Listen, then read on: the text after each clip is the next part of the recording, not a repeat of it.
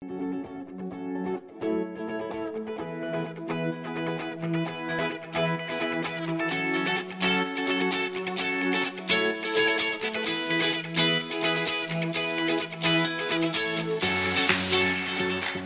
do you want to accomplish in your life?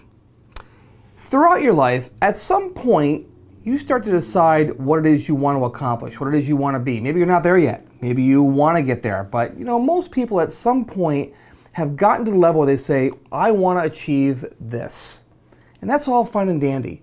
And you can think about it all you want. But thinking about it will not get it done. You're going to have to take action towards those goals. So really simply today, I want to encourage you, once you decide what it is that you want, then decide what it is you might have to give up or reschedule to make the time to get it done.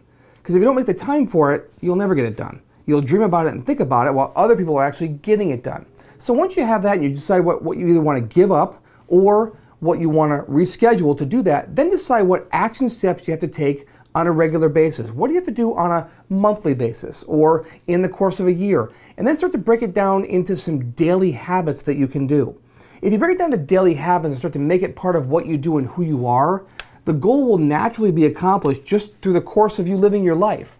But you've got to break it down and decide what that habit is first that'll get you to the end goal. If you want to be a real estate investor, you've never done it before, there are some certain habits that we have as real estate investors that other people that are not real estate investors don't have, right? So that's the world that I live in. So that's the world I want to speak to you about. If you want to be a successful real estate investor, you have to look at houses every day. You have to make offers on houses. You have to look for private money. You've got to find contractors. You've got to manage those deals.